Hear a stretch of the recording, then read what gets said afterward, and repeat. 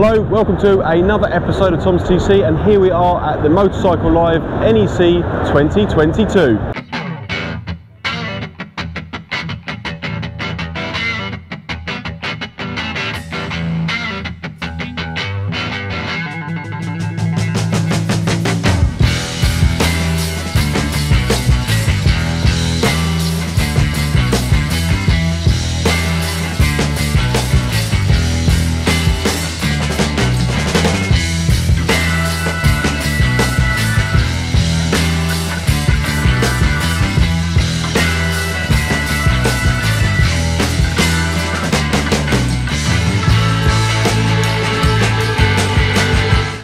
This is the Ariel Ace 1200, which uses the same motor that the VFR 1200 uses and puts out around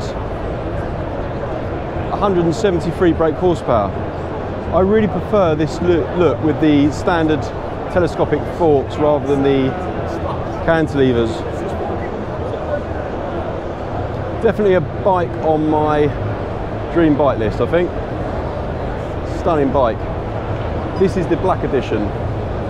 So we're just at the Norton stand, and the first thing you come across is this V4 CR. It is absolutely stunning.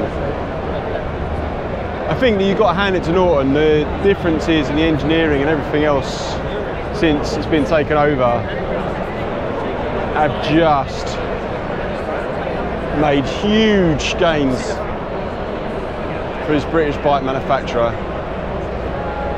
I would give a lot for this bike.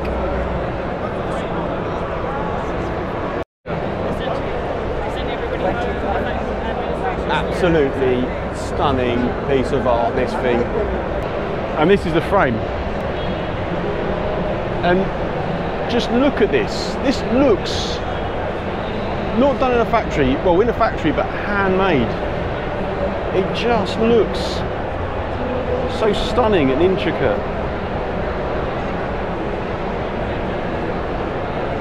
Amazing. So moving on from one piece of art to another piece of art, the V4 SV. Just beautiful bikes.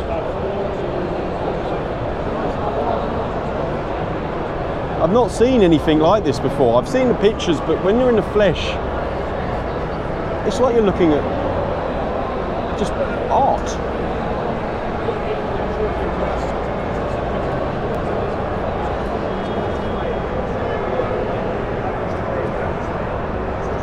So this is a carbon one.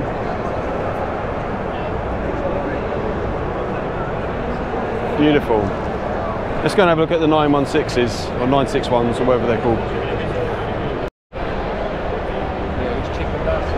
Yeah, well so this is the Commando 961 SP.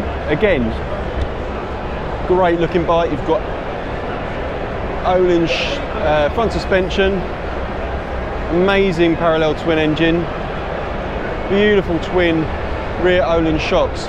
And then you've got this terrible box section rear swing arm.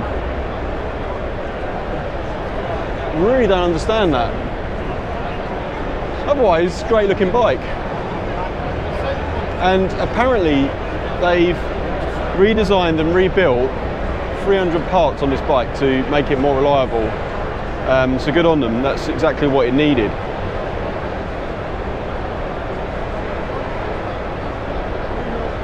But I can't go over that rear swing arm. You're paying for a premium model, I wouldn't expect that.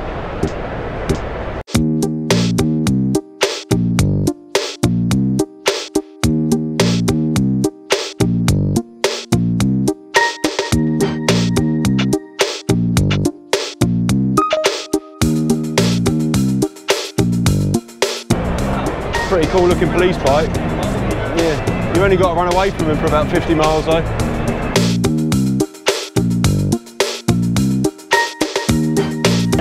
Oh, Jesus.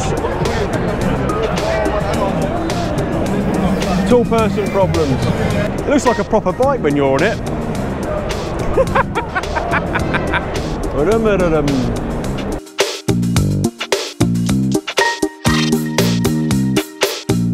is the Yamaha's Tracer 9 GT, and me and my mate Paul instantly don't like that dashboard. It reminds me of the robot from Short Circuit. Yeah, thumbs down all round on that. Otherwise, pretty cool looking bike. Oh look, it's got a sorry button. Sorry! And here's Suzuki's latest V-Strom DE 1050, a proper entry into the adventure market. Really strong contender actually, I really like the look of this. Exhaust is a little bit chunky and low down, but for the price margin, completely undercutting the competition. Great entry from Suzuki. Suzuki's Katana 1000cc. I love the look of this bike. It's growing on me the more I see it. Especially like this matte blue effect.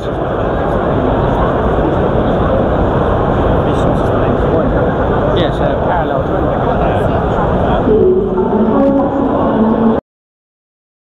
Right, I just want to tell you a little story about this company, Norton Motorcycles.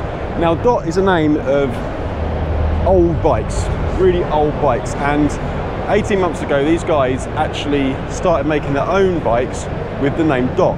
They actually brought the name and they come up with these actually beautiful, stunning bikes. They are all based around the Kawasaki 650, and the frames and everything else are all hand built. So let's have a look at what they've got. So this is a scrambler, a Dot Demon. Now if you look at that swinging arm. That is absolutely stunning. Now I know I was praising Norton earlier, but this is 4 guys who've got together and started up their own company. Now these are some of the older bikes. Some of the Dot members have lent to them. But these are going to be the new models, and I particularly like this one. This is a Street Fighter Warrior, and just look at it. Just look at that. The attention to detail and design is fantastic.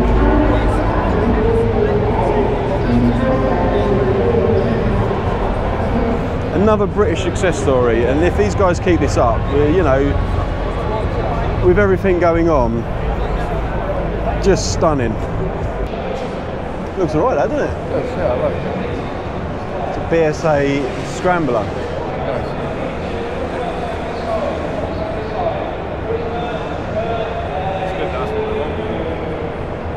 It's nice to see another British manufacturer again, coming back onto the market. BSA.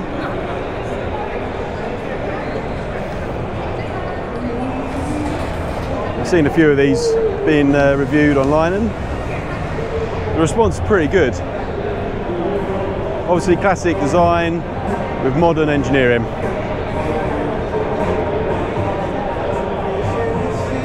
Right, I'm going to start over here with this one.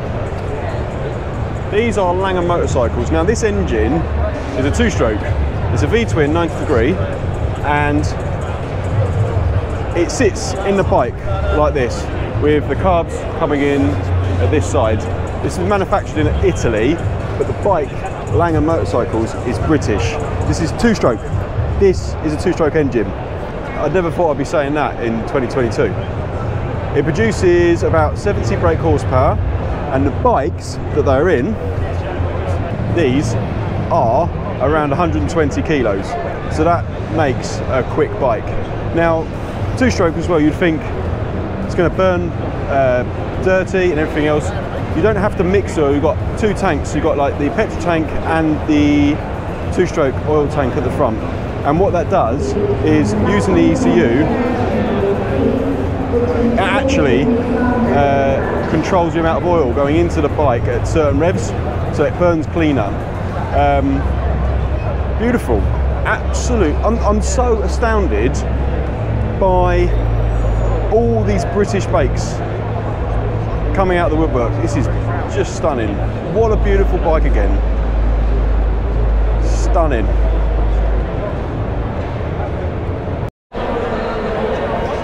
So this is the Thruxton RS, and it's a 1200 twin. Now, if you're going to compare this to any bike, it would be the 961 Norton.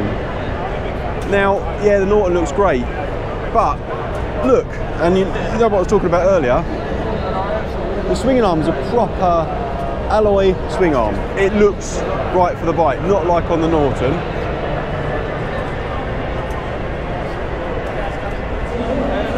Probably a much better price tag as well. This is the world's fastest bobber, and this is made by Norton Motorcycles. And it's supercharged. Absolutely mental, totally mental bike. Completely street legal, I think. I think it puts out somewhere in the region of about 300 brake horsepower with that supercharger on it. Unreal. Hi guys, that's the end of the video. I hope you had a really good time watching it. It was a fantastic day out. I've learned so much about new manufacturers, especially in the UK, British manufacturers. If this is your first time watching my channel, please give me a thumbs up, give me a subscribe, comment below about what you thought was your best bike, and I'll see you next time. See ya.